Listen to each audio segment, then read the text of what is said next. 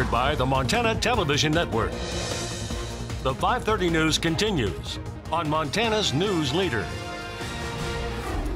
Well, the Pittsburgh Pirates were supposed to be hosting the LA Dodgers for a 3-game series this weekend, but instead there hasn't been any baseball since spring training due to the pandemic. MTN's Isaiah Dunk talked with Pirates bullpen coach and Great Falls native Justin Meccage about what it's like to work in the MLB right now. What do baseball teams do when it's baseball season and you can't play? Pittsburgh Pirates bullpen coach and Great Falls native Justin Meccage is at home in Florida, making sure his kids get their schoolwork done and playing baseball with them. After that, he's on Zoom meetings constantly, checking on the health of the Pirates players and their families, and making sure new guys on the team are feeling welcome.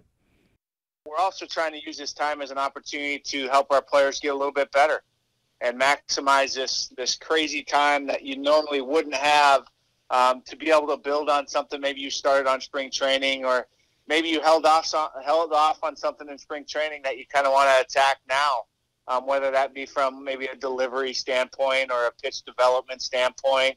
But the most challenging part for Meccage and everyone involved in MLB is the general uncertainty of the times. That's just the million-dollar question right now of when our country's able to get going again, and we're able to get going after that. And really, when you're trying to build up pitchers, you really have an end goal in mind, and we don't have that right now. You know, and in the off season, you always know that spring training starting this day, and then you know that opening day is this day, so you build up accordingly. Unfortunately, in this off season or in this coronavirus time, we don't have that. So it's, we're just playing a guessing game. In Great Falls, Isaiah Dunk, MTN Sports.